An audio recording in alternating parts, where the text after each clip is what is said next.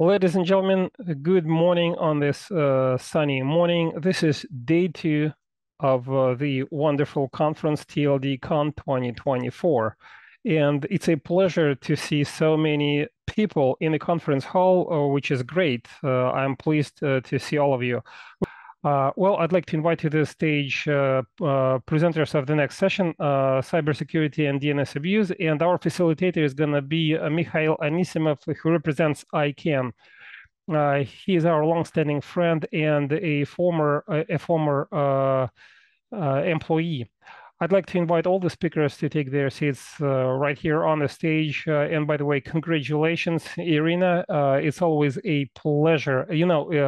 We always started our TLD conferences with Irina's birthday, but now we end it with this wonderful occasion. Right. And Sergey, would you please come out to the stage as well? Good morning, ladies and gentlemen. My name is Mikhail, and I represent ICANN in Eastern Europe and Central Asia. We're going to kickstart a block on cybersecurity. We're going to be discussing it throughout the day. There will be 2 sections. The first section will be facilitated by me.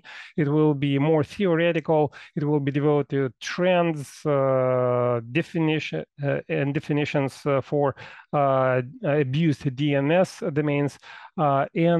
The second part is going to be devoted to more practical issues because it is titled Applied Cybersecurity. Despite the fact that the first section is expected to be more theoretical in nature, nevertheless, we will be inviting practical experts to take the floor.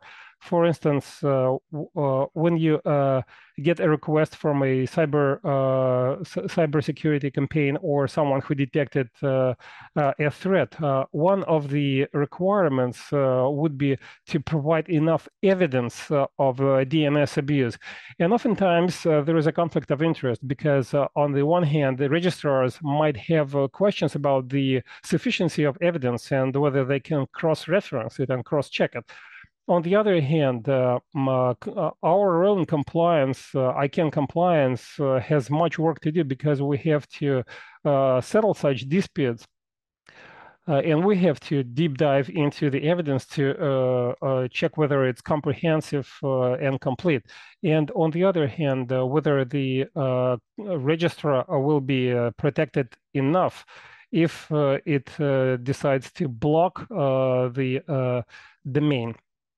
As far as evidence is concerned, there are always issues pertaining to what kind of indicators we have to pay attention to.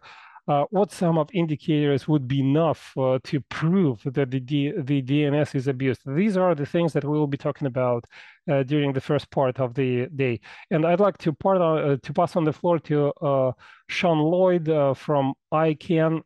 He represents Office of the Chief Technical Officer, and he specializes in ICANN projects on cybersecurity. Sean, are you online? Can you hear us? Yeah, I'm here. Can you hear me? Yeah, we read you loud and clear, and we can see you perfectly well. The floor is yours. You can kickstart your presentation. Thank you very much. Thank you for letting me speak to you this morning. I'm glad to hear that it's sunny where you are. It feels very much like autumn here in the UK. So as I've been introduced, my name is Sean Lloyd.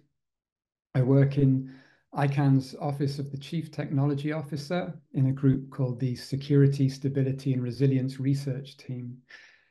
And what I'll talk to you about today is how we use data to evaluate the state of domains. And the vast majority of the data we use is third party. That means it's external, it's not collected by us ourselves. So when we talk about external data, we have lots of different possibilities, particularly when we're looking to establish the reputation or the status of a domain. So I imagine everyone is familiar with things like reputation block lists. So places where people gather together lists of domains that have been seen to be abusive. There are also various APIs that you can query a domain name against, things like VirusTotal or Google Safe Browsing. So if you're asking for a specific domain and you can get a response back on it. And there are other data sources like passive DNS, certificate transparency. All these different sorts of pieces of data can be brought together in order to establish a larger picture about a domain.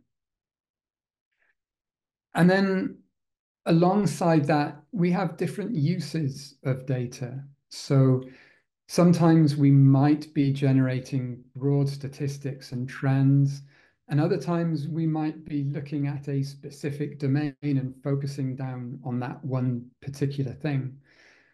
We might have an interest in historic data. So can we see what's happened in the past, what's changed? Or maybe we're only interested in the here and now, the actual current data.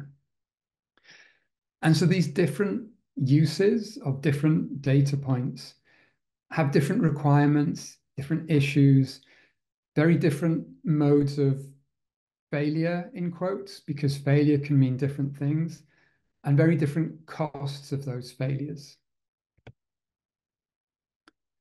For a specific example, this was a project we spun up during the early days of the COVID event, where we were looking to find domains that were abusive related to the COVID pandemic in some way. And what we would do is we would look at new registrations and we would basically filter them against all of our various different sources. So we would look against APIs, we would look in block lists and everything that we had available, and see if we could gather sufficient individual pieces of data, individual pointers to the fact that a domain was abusive. But all of that data was external. We didn't collect any of it ourselves. The only things we could collect ourselves were things like DNS data and screenshots if something was looking like phishing. So that's quite a valuable data point then, because you can demonstrate that it's, I don't know, a login page for a bank or something similar. So yeah, the main problem when you're using third-party data is that you don't control the collection methodology. You have no say in geographic spread of spam traps, for example. So you don't necessarily know what coverage those things have. And the use cases that you're putting the data to may well not be what's imagined by the producer. So they may be producing it for one use and you're using it for something very different or even just subtly different. And the mismatches in that, quite rightly, have to be fixed by us because, you know, we're using their data for a purpose they didn't necessarily intend. So we collect third-party reputation data.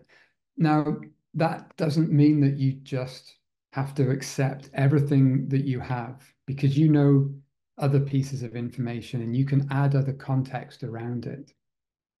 So for a start, one thing we look at is if we're reading a list of domains, what abuse types are covered by that list? Because, you know, if you have a list that's only covering phishing domains, for example, you're not going to find anything related to malware unless it's co-located on that domain. So it's quite important to know that you have full coverage of everything that you're trying to find. And another really useful piece of data is whether an entry on a list is there because of an observation of abuse or because of some kind of predictive model that's saying there's a probability that this domain is being abused. Something else that we do that's quite useful is we look at overlap between all of our sources of data. So the reason this is important to us is because some feeds, they also ingest open source feeds that we may be reading separately. And that's fine. Those feeds then get put through a validation process so that the feed that's ingesting them is happy to redistribute that information. But the reason that's important to us is because if we see an entry on two different feeds, we would treat them as independent observations, whereas in fact, they might not be quite as independent as we first thought.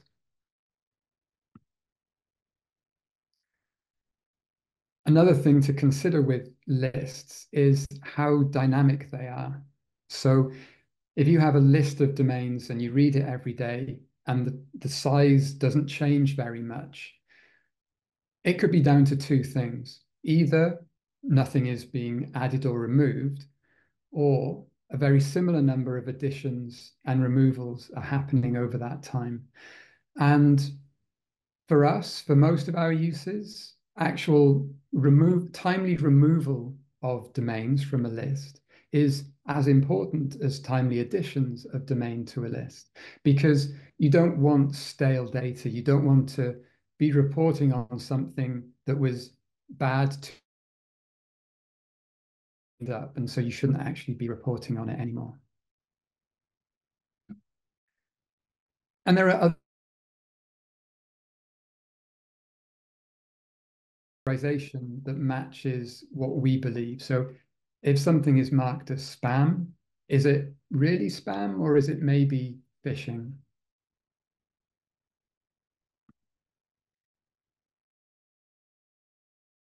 To sum up, we often rely on data that's collected by external parties.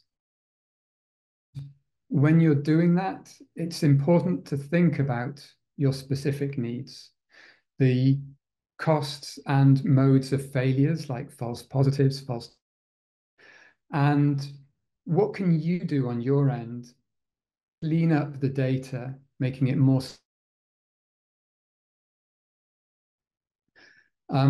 When reading multiple sources, it's useful to know how they complement one another, how they fill in the gaps that others are leaving.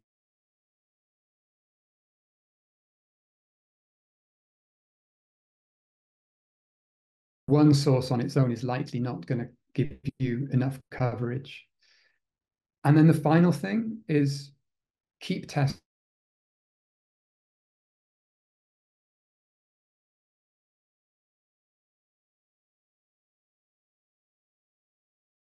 They can all be changed by the third party.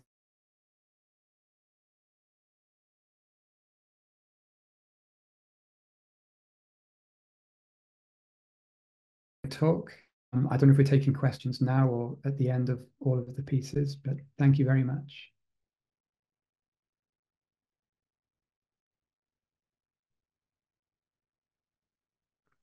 Thank you so much, Sean. We're going to save the questions for later. We're going to give the floor to all the presenters first, and then we will have a Q&A at the very end. Thank you so much for a general overview of various approaches. And I wanted to highlight that ICANN does not collect and analyze data on its own. We rely on external sources. And Sean, you pointed out the RBL reputation block lists, and I know that the Office of the Chief Technical Officer published a paper on RBLs. Would you please briefly go over this paper that I mentioned? Because as far as I know, the Octo proposed some criteria for evaluating RBLs.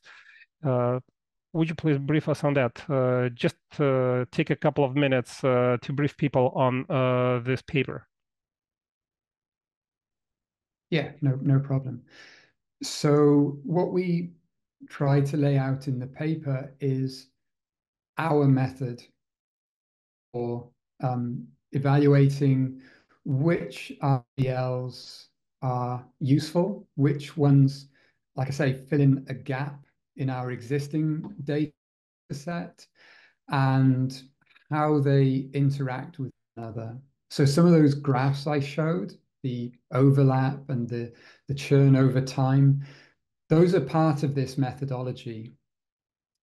We look at various different measures, volume of entries on a domain, on a list, sorry, whether it has URLs or whether it's domains. And sometimes you get a mixture of domains and host names. So all of these things are important to get an understanding of what the feed is telling you, what it's useful for, and I guess more importantly, what the limitations of that data might be. Because if, for example, you're trying to put together evidence for a registrar and you're going to ask them to take action on a domain or investigate a domain, it's important that we know is timely and is accurate and has very few. We believe the message that we're putting together in that data. The paper itself just goes into more detail. It has some of the code that we use written in Python. So things that generate those graphs that let you visualize what the RBL is telling you and what RBLs is telling you.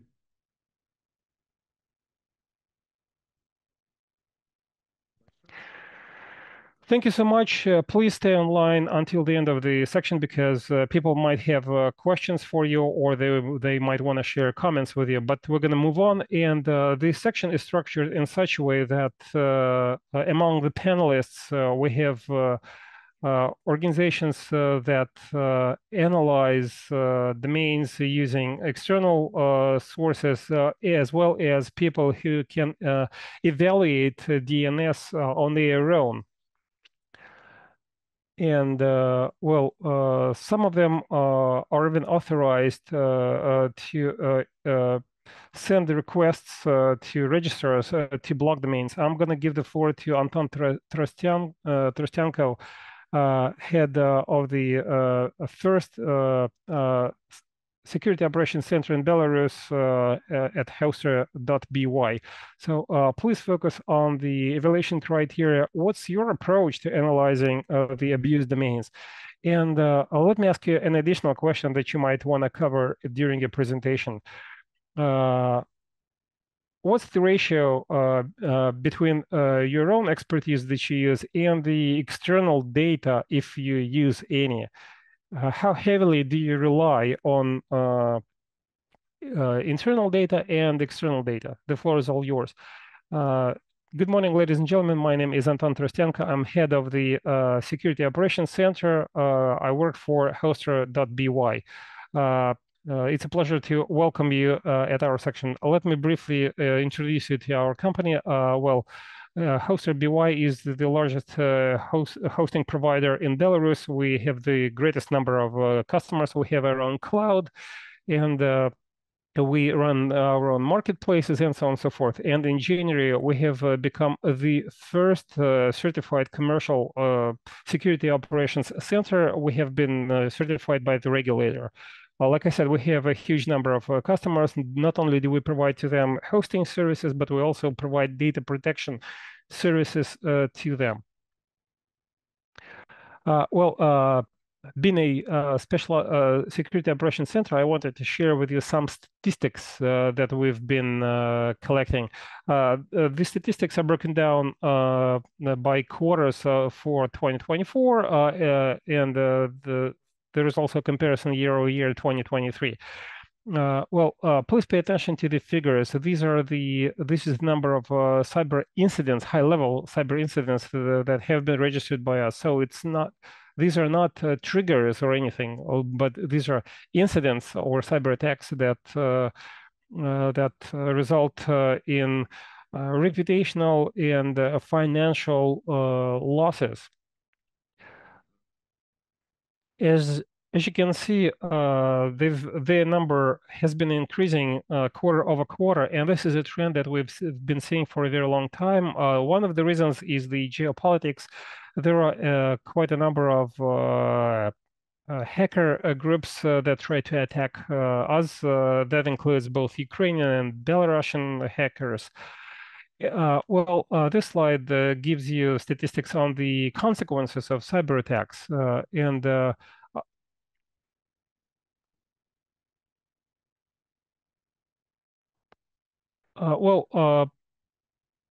This is nothing new. You can visit our website and get more information on the statistics. This statistics covers our customers only, but there are 40,000 of them. So this sample is quite relevant for Belarus.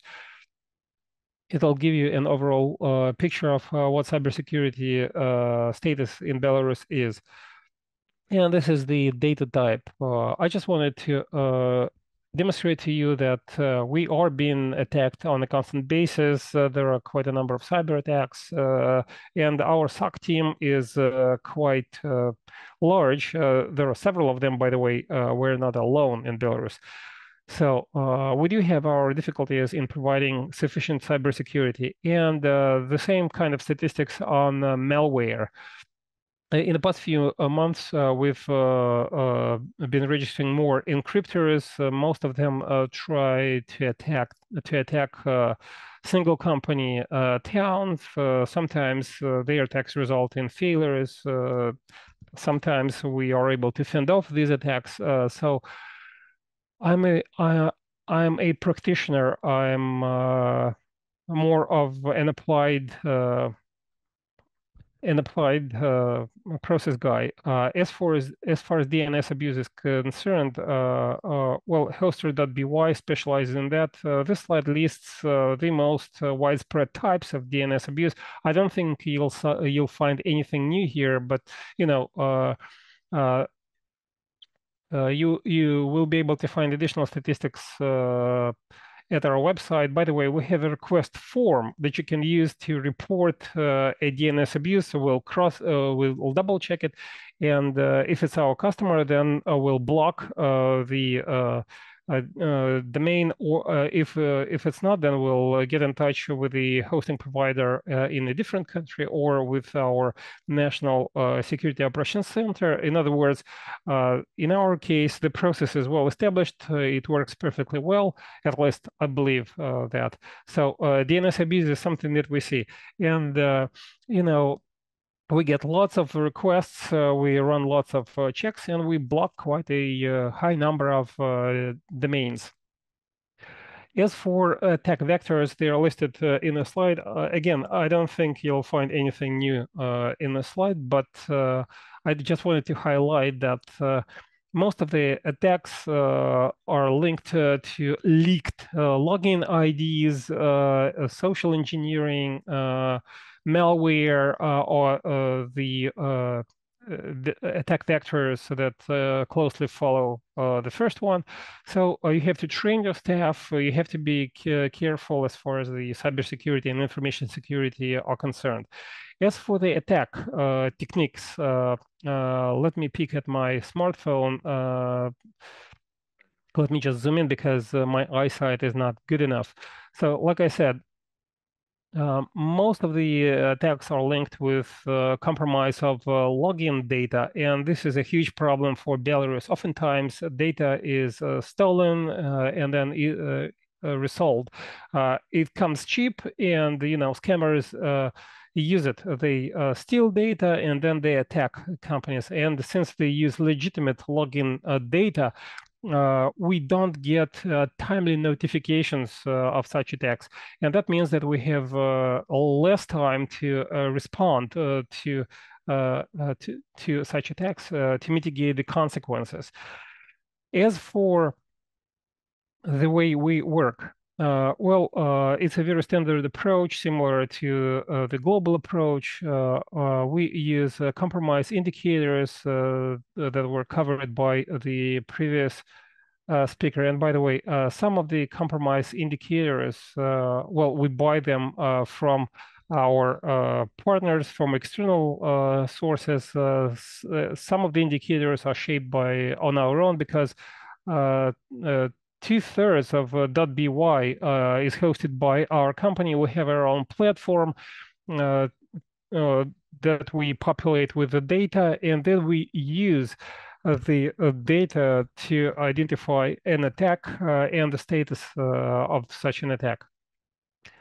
Shown on the right-hand slide are the hosting compromise indicators. If we detect them, that means that the attack is ongoing, or the attacker already penetrated the perimeter, and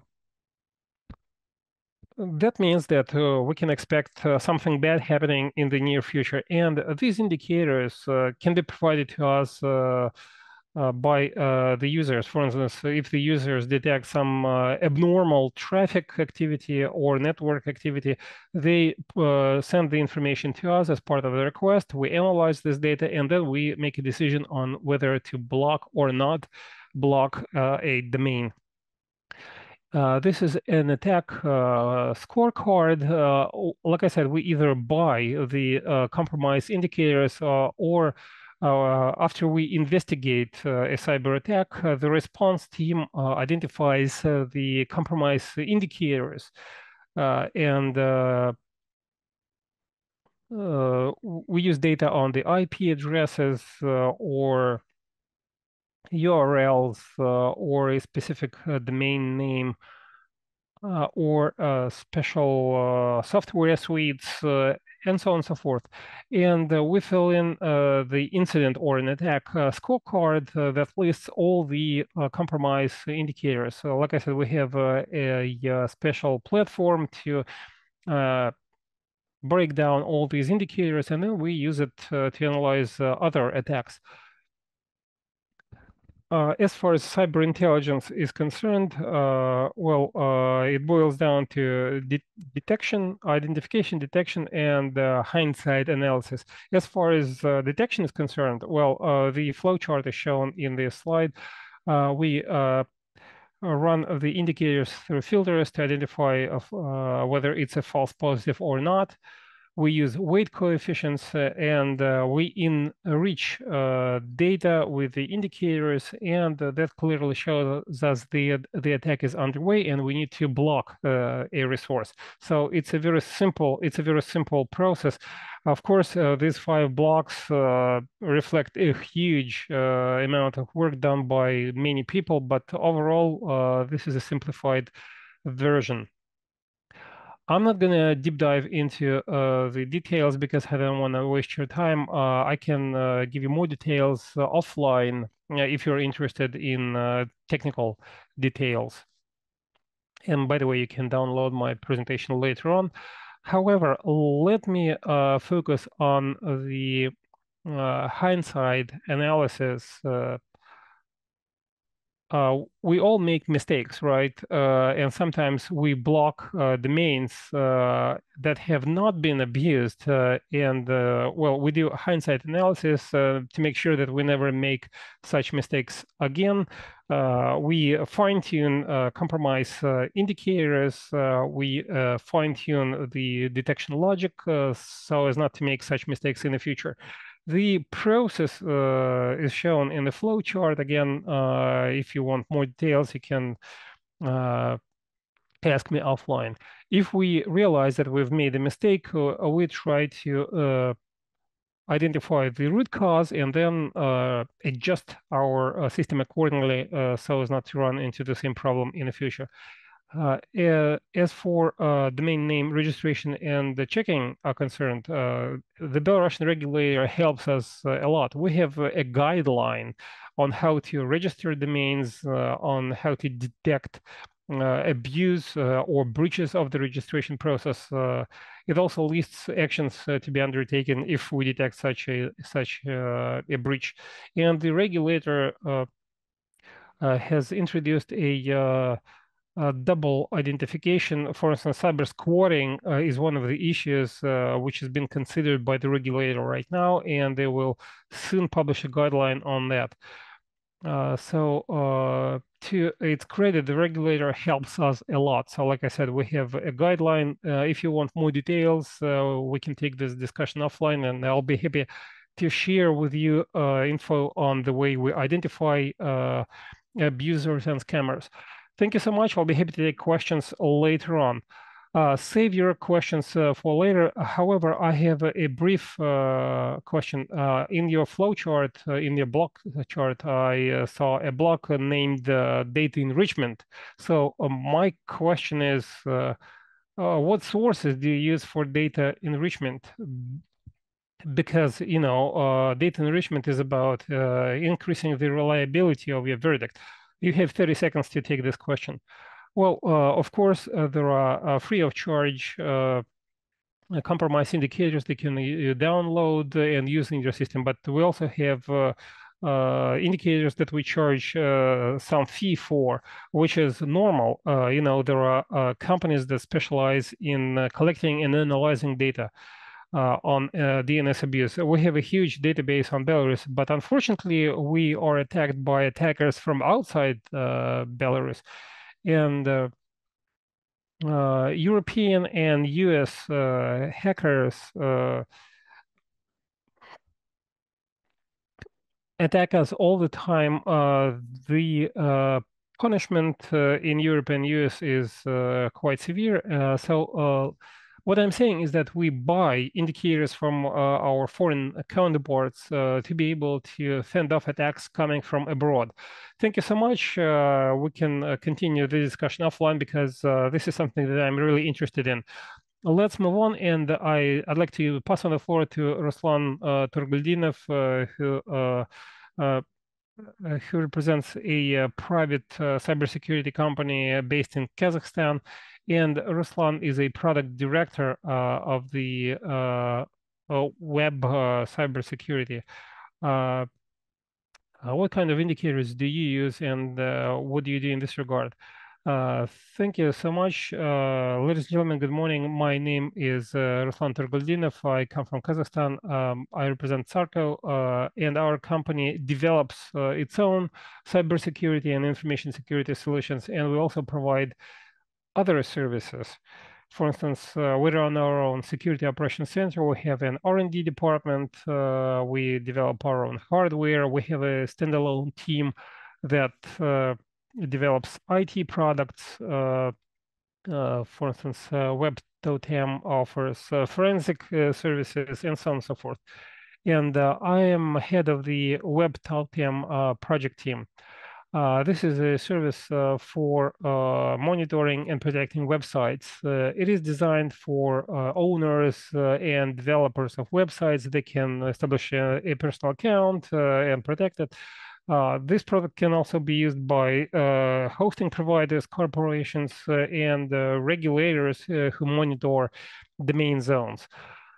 We protect owners against vulnerabilities. We highlight these vulnerabilities so they can rectify them. As far as regulators are concerned, we try to identify abused or malicious domains to make sure that the COSNET is a secure zone. We analyze various domain attributes such as DNS, who is the data registration, IP addresses, as well as open ports and the technologies used by a website. We analyze CVEs, availability for the owners, the SSL duration, and so on and so forth. We offer antivirus software for the owners, and we also provide the web application firewall to protect websites against malicious requests. All these functions are included in the plugins and the extensions such as WordPress, Joomla, Drupal, and Plesk. We monitor .kz domain zone. Over 190 domain names have been registered so far. And we monitor the .kz domain in the interest of the regulator, one of the bullets that we keep a close eye on is the SSL certificate.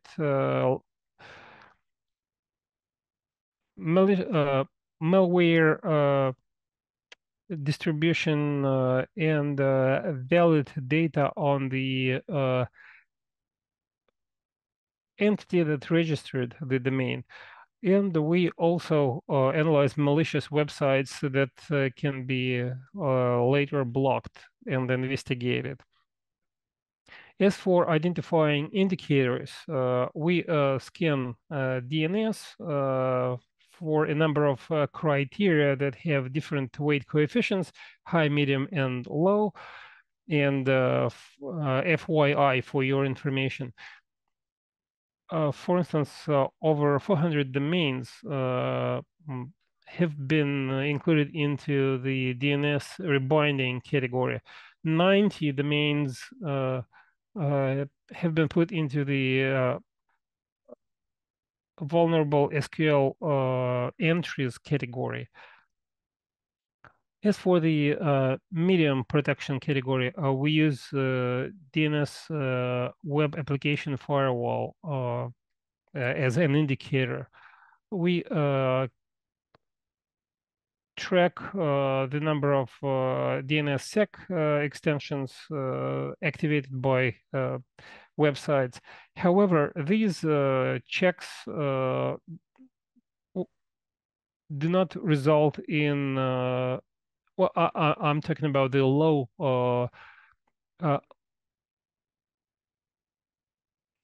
low category. It does not result in significant consequences. However, we highlight any cases of malware distribution, and we take measures and incentivize domain owners or website owners to rectify such problems. This slide is devoted to the malicious or abuse indicators.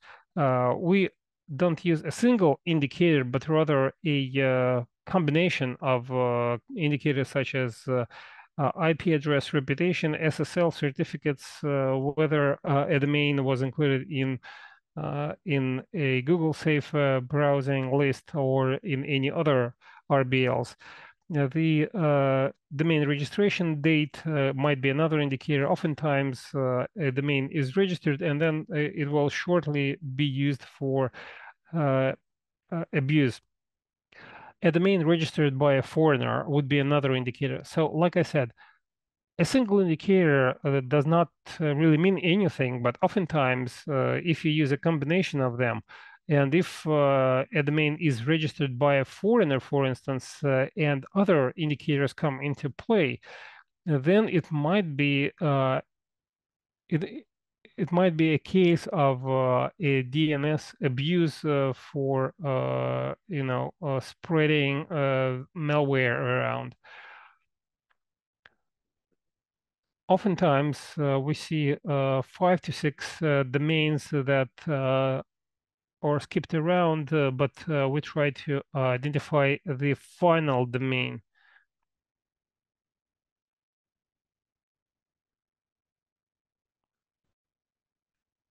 And we do take response actions if we identify an abused domain.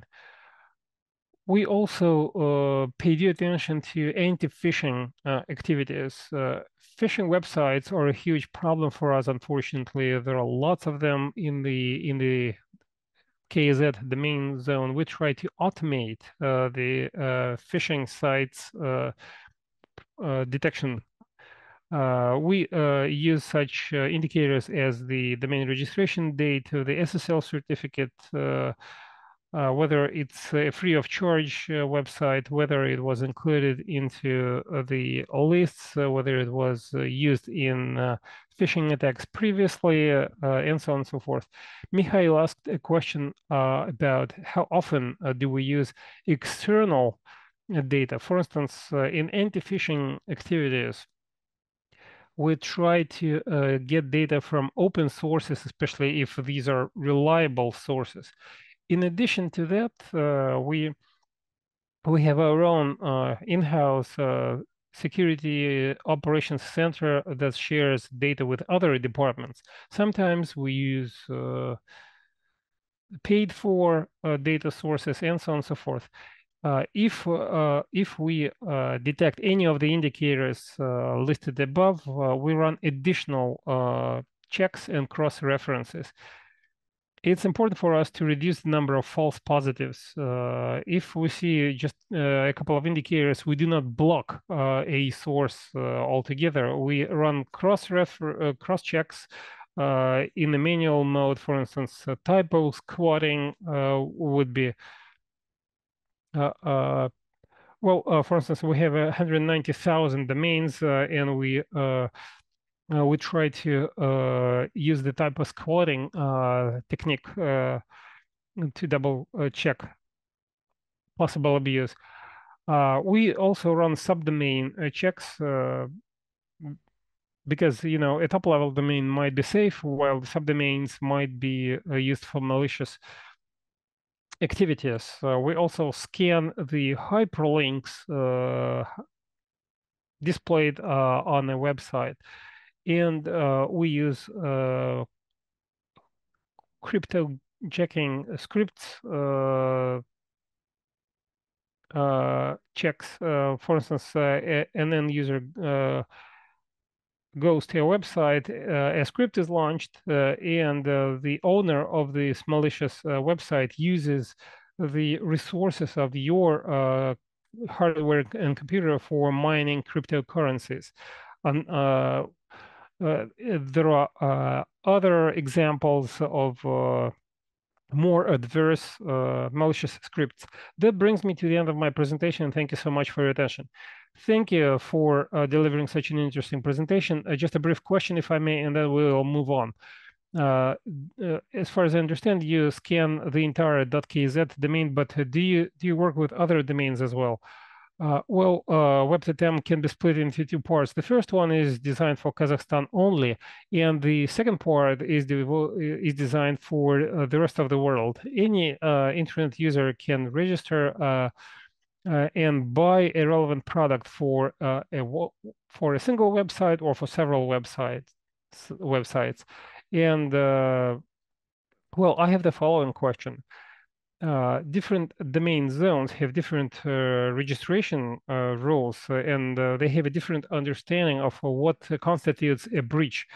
For instance, for .kz, well, it's a unique situation because SSL certificate is a must. So if you don't have an SSL certificate, then the domain will be suspended.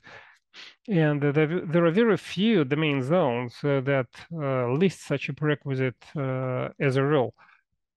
So how do you strike a balance? Because an SSL certificate availability might not be applicable for other domain. Do you fine-tune your solution for every single domain, or do you run a more versatile approach? What do you do? Well, our approach is as follows. For the Kazakh domain zone, we have webtotem.kz website, and Kazakhstan nationals can register their domain and monitor it. And all the rules are specified for our domain zone. And there is webtotem.com. It's 90% the same as the webtotem.kz, but in webtotem.kz we highlight incidents, and ministries and agencies have their own registries to highlight such incidents. But for the global global option, we highlight the hosting provider, but we don't highlight the risks. We do need to take into account the SSL certificate availability and other attributes. Let's move on. We oftentimes discuss threats posed by the domains, but sometimes domains could be used as part of a larger scale cyber threat. So I'd like to pass on the floor to Sergey Golovanov, who is a chief security expert from Kaspersky.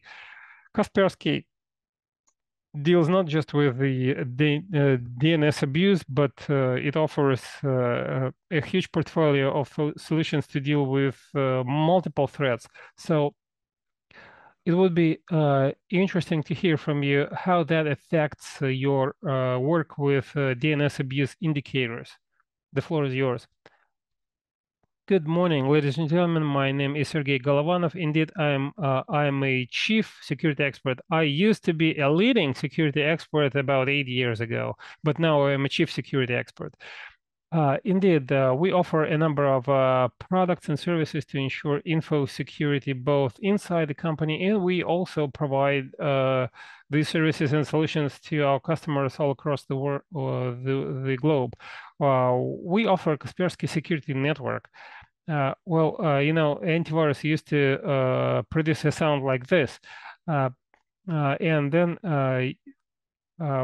we would get a notification in our cloud that such and such user and in such a site country activated an antivirus when he entered this or that website. And these are the 2023 stats. For instance, the number of URLs blocked, the number of malicious files blocked, and so on and so forth. Well, it is clear from the slide. 5 petabytes is the overall amount of malware.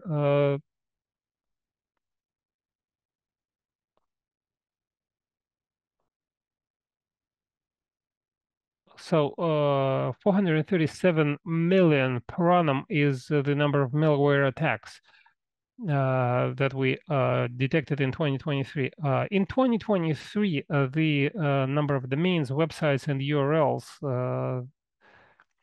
in the .ru domain zone increased fivefold. I'm talking about malicious domains and websites, of course. And all the web threats are split into 2 categories. The first category is malware. And, the main types of malware are listed in this slide. The previous speakers already mentioned miners and phishing programs and web antivirus monitors all of them. Shown in the right-hand slide of the slide are the verdicts. For instance, the malicious URL accounts for half of the verdicts. So the users are trying to link to the website, and the antivirus would block that. So 50% of the incidents are triggered by that. If it's not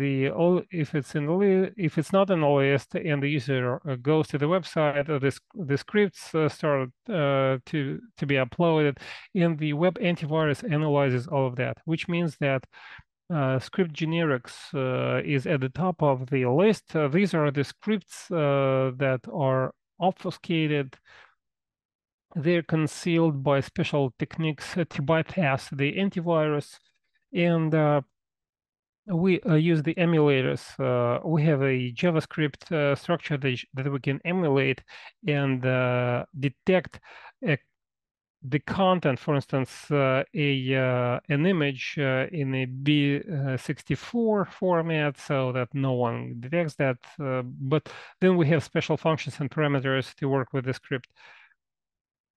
As for the geographical coverage, Belarus, as the statistics for 2023 shows, is in the top 3, and Russia accounts for just 18%. That's statistics for 2023.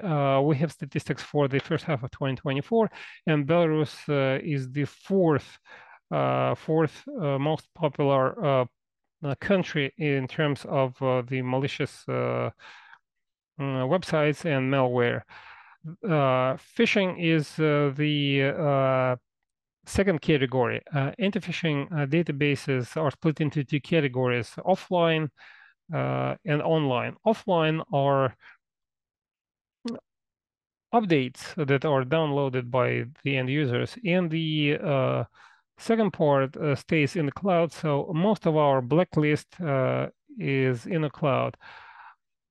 On Monday, we had 38 million entries in that blacklist. And Sean, in his presentation, demonstrated the additions and deletions and the churn in the RBLs. So, like I said, 69 million entries were deleted from the RBL on Monday in our case. In .ru, we had 1,761 domains, and for Belarus, we detected 11 phishing domains. So it's a huge number for Belarus, but we have a very quick response to DNS abuse. So the current number might be 7, or even it could go down to 0. As for what we consider to be evidence, and for phishing domains, a screenshot with the time and a date would be considered to be good evidence.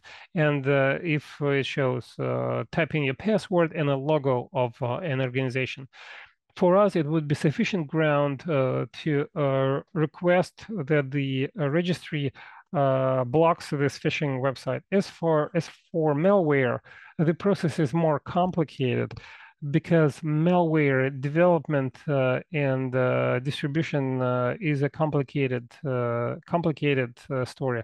So we use the HTTP trace linked to the URL. Then we calculate the sum for the file, and then we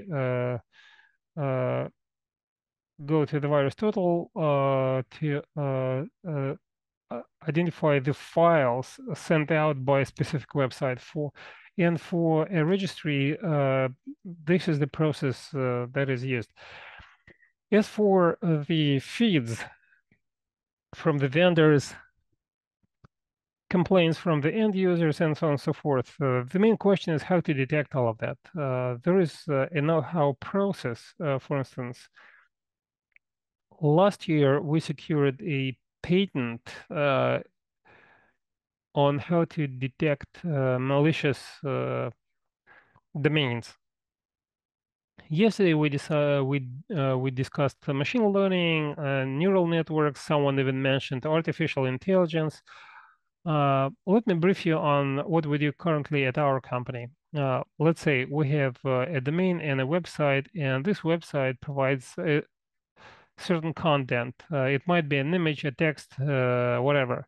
It displays on the screen of an end user, and the displaying is provided by certain functions and parameters, which means that a computer processes something. So what we can do is take the script with the parameters and the functions and run a mathematical calculation or a mathematical analysis. For instance, a function with this variable would be coded as 1. And if the file is saved, then the function would equal 2. And then we take an unknown function generated by a neural network, and no one knows how a neural network actually works. But these figures are provided by a hash function. And this hash function from the neural network would be a criteria for detecting the malicious nature of the content. So a user goes to the site, gets a script. This script is used in the calculations. So the hash sum is calculated by an unknown neural network, and the result of the hash function would be compared with the figure in our database. If there is a match, then it's detection. If there is no match, then you can continue browsing the net and surfing the net. So in the Kaspersky lab, we prefer to secure a patent on AI protection for our users. Thank you so much for your attention. Thank you. Let me seek a clarification. Among other things, among your own expertise, you also provide RBLs for other organizations. And we've been talking about criteria and the comparison of approaches. I was just wondering whether you compare your RBLs with RBLs from other sources, and if you do, what are the outcomes? Does it result in any actions on your behalf? Well, of course, we do. There are organizations that provide certification. For instance, if you want to call your product an antivirus, you have to go to Hamburg, Germany, and get a certificate from a special institution saying that your product is an antiviral program. There are certification labs that compare products from different vendors. And moreover, our objective is to always stay in the top 3. As far as the feeds are concerned, of course, we analyze the feeds of domains and URLs, and once a year, every certification lab gets feeds from vendors. And for instance, the Russian testing authority does that on an annual basis. For instance, it will certify that this or that company blocked 100% of malicious domains or web services. And these are public tests that we take part in. And like I said, our objective is to stay in the top 3. Is it useful? Of course, it's useful. People get paid for that. Thank you so much. You mentioned AI, which is one of the buzzwords. As far as DNS abuses are concerned, and at TLDCON, we often discuss domains in terms of metrics and its role in the DNS system, but you can treat it in a slightly different way. And Alexander Ulyanov, head of the data analysis team at Yandex, will give us more details on mechanisms to detect various malicious resources in the Yandex browser. So you use content rather than domain names. The floor is yours. Good morning, ladies and gentlemen. Mikhail, thank you so much for introducing me and for such a warm welcome and for giving me an opportunity to address the conference. Indeed, I'd like to brief you on the way Yandex browser counters phishing. Phishing is a huge problem, and I'll be discussing the way we identify phishing websites and the way we warn our users about that. Let's define a phishing site. It's a fake resource disguising as a legitimate website to trick a victim to share personal data to steal the money or personal data. There are several phishing site categories. The most popular are shown in the list. Websites pertaining to investments, voting, authorization messengers, online payment and marketplaces, payments, personal bank accounts, and raffles. We use AI quite actively in what we do, and AI allows us to ensure high precision and timely detection of phishing sites. We can analyze big data and identify complex patterns. We use various attributes to train our AI models that are used for detecting phishing websites. Let me give you a specific example. We integrated neural networks and the boosting models in our web browser. We use the title, the address, or the content of the page. We send it to the neural network. It embeds the attributes. We combine it with other attributes of the document. Then the vector is sent to the safe, to the cat boosting service. And if the prediction is higher than the threshold, then we send the data to the server, which combines it with the attributes of the website. The next model double checks the verdict, and if it's higher than the threshold, then we warn a user that it might be a phishing website. That allows us to ensure real-time anti-phishing activities before it results in any losses for the end user. To train our models, we use different data sources, such as complaints from the end users. We share verdicts with partners. Labeling was done by specially trained experts, and the phishing sites are annotated automatically with the help of the content and the behavior attributes of the users.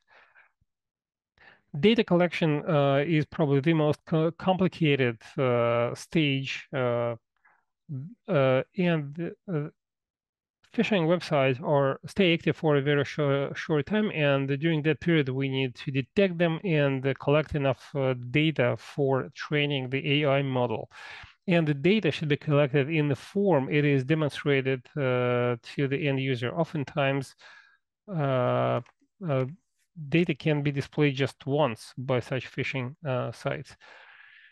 We use several machine learning models, including a neural network based on the DSSM.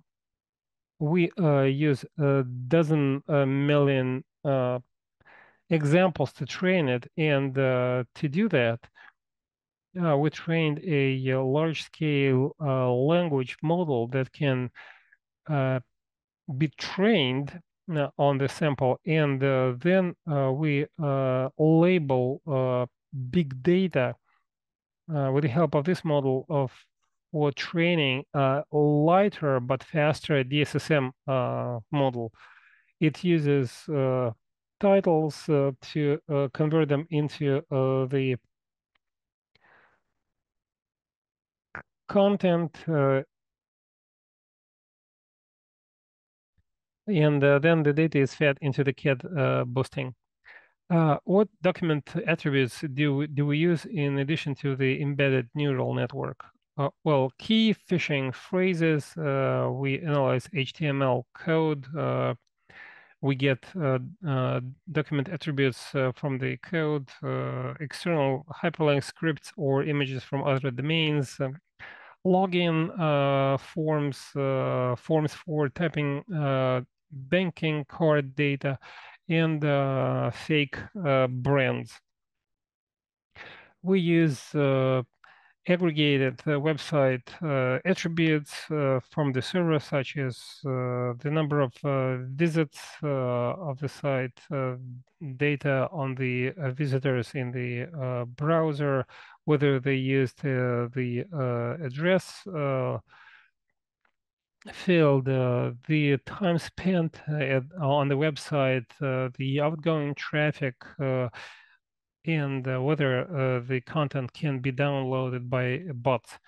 In addition to real-time loop, we also have an asynchronous loop that allows us to employ more complex models. For instance, offline we can use a large-scale language model enriched with data, and it allows us to deliver a verdict on those websites that the Yandex browser cannot return a verdict. Phishing websites started countering our technique so that they do not get detected. They just say that the Yandex browser is not supported, and they suggest that the user downloads a different browser which does not provide such a high level of protection. As for the performance indicators, the precision, testing precision amounted to 99.9%. We detect over 1,500 phishing websites on a daily basis. over 2 million warnings were provided to the users. The desktop Yandex browser version detected 69 out of 100 new phishing websites. Thank you so much. I have two brief questions, if I may. The first one is as follows. When you talked about the AI training, you mentioned that you share verdicts with your partners. So that's again going back to data sources to teach your own neural network to detect phishing websites. So my question is, how do you screen external sources? This is a question that I address to everyone. Well, we have to be clear that it's a high quality data source and it should be a mutually beneficial sharing process. How do you know if it's a high quality data source? We double check all the verdicts. We never use them directly. And then we try to overlap the verdicts with the ones that we have. For instance, if 99% of the verdicts are known to us, then we would not be interested in that. Right, got it. And my second question is as follows. So we talked about data enrichment and mutual data enrichment.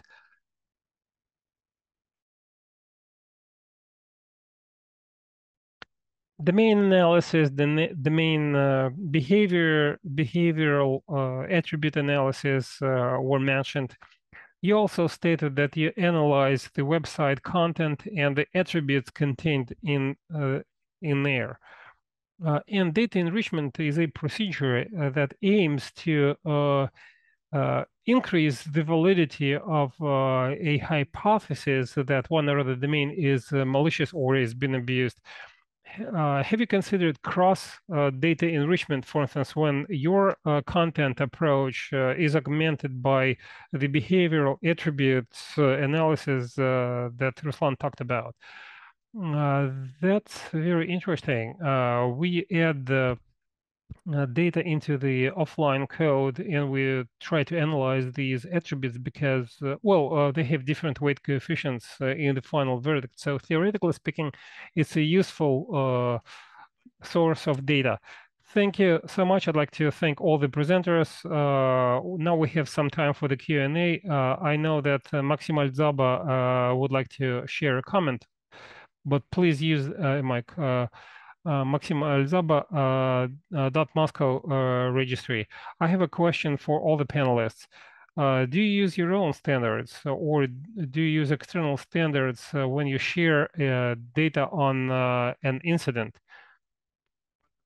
In other words, your requests will be received by similar organizations or hosting providers, registries, and registrars. The three latter are responsible for the actions, and they want evidence. So, do you use some standard, for instance, the source of the data code, whether the source's validity has been proven? Do you use a hash code or part of it saying that if you see something similar, then it's a sign of an abuse? In other words, do you use your own internal standards or do you try to come up with an industry-wide standard? Because it will simplify your own lives and the lives of the organizations who return the ultimate verdicts. If I may, let me expand on that because it actually linked with what I mentioned earlier on. Oftentimes, our compliance departments needs to settle the disputes between those who don't want to follow the recommendations of the registrars. And many people that say that it's wishful thinking to have a industry-wide standard, but nevertheless, what do you think? What's your take on that? Well, we talked about the compromise indicators such as hash codes, the date and the time of the file. These compromise indicators are something that we share all the time. They do not contain any personal data. You can share them as much as you want. They use the sticks standards. In other words, it's a pattern which is similar to JSON, and you can use this form. You can use this standard. It also contains a denominator for URLs, because URLs could be in different standards. For instance, the font and so on and so forth. So you can use these indicators. As for the evidence, a text file is not sufficient, is not considered to be sufficient evidence. However, you should have an image that you can take to a notary, you know.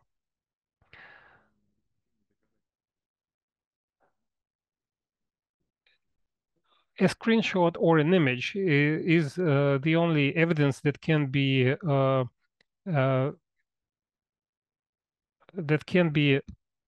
validated by a notary, and that would be considered sufficient evidence. Sticks is the standard that lists all the compromise indicators and use screenshots for evidence.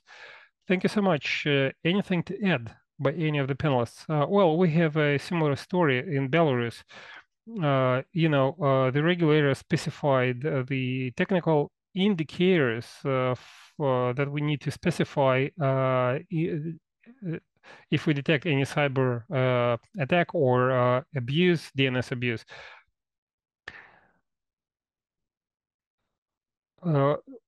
We are responsible for detecting all the other parameters, fill them in. There are unique identifiers, URLs, domain names, emails, hash codes, and so on and so forth, as mentioned by the previous speaker. But in our case, we have a strictly specified list. It's a minimum list, and if you do not, specify the minimal set of indicators, you'll be punished by the regulator. Ruslan, anything to add? Well, we have a very similar situation in our case. Jointly with the regulators, we came up with a formula. For instance, if we detect a phishing activity, well, we never refer to the source because the regulator trusts us rather than a third party. So if we notify a regulator about a phishing attack or a DNS abuse, we do it as an independent entity, and we submit a screenshot or an image from a relevant website or domain. And in the personal account in the web totem, there is a field for providing additional information to a regulator, and for every type of breach or incident, there are a number of fields that need to be filled in. This is the way we do. Did we answer your question? By the way, I have a question for you, if I may. No, I'm not going to provoke you or anything, but you've been accredited by ICANN, and the rules might be different for different people. Alexander and Sergey, in their presentations, stated that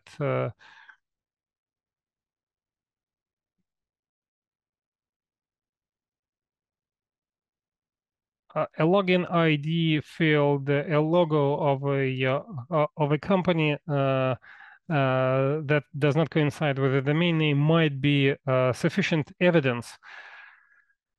You've been accredited as a registrar. Would you say that such evidence would be sufficient to block or suspend a domain? Well, we have registrars and registries, and both run additional checks for a very simple reason. Because you can hack part of the code, and a screenshot will coincide with that of a phishing site 100%. You can hack a small page, a small web page, or social media, and it's not reason enough to block the entire domain of the social medium. So you have to be clear on the following. Incidents might be caused by low-skilled scammers. They use certain patterns. They even register a bunch of domains, and all of them get suspended because the design is the same. And since it's a breach of the service level, a register agreement, every time we have to make a legal decision because your activities will result in certain consequences from court of law. And the same holds true for the hosting providers. In addition to the threat itself, you also have to evaluate the collateral damage. For instance, if someone hacked the website of a firefighter team and that's the end of the story, you cannot block the domain of the entire firefighting service. Well, these are the disputes that our compliance department receives all the time because you are right in saying that registrars have different approaches. We start a bit later, and we still have time for 3 to 4 questions. Go ahead. I'm going to give the floor to you first, and then I will pass the mic on to Vadim. Please introduce yourself and address a question. Dmitry Valikov, VK. My question goes to all the panelists. It's about the cloaking. What do you do? It's a huge problem. And at least VK faces this huge problem. You analyze URLs, and Yandex probably faces this problem as well because you're smiling. What's your take on that? You can go in any order if you want to take this question.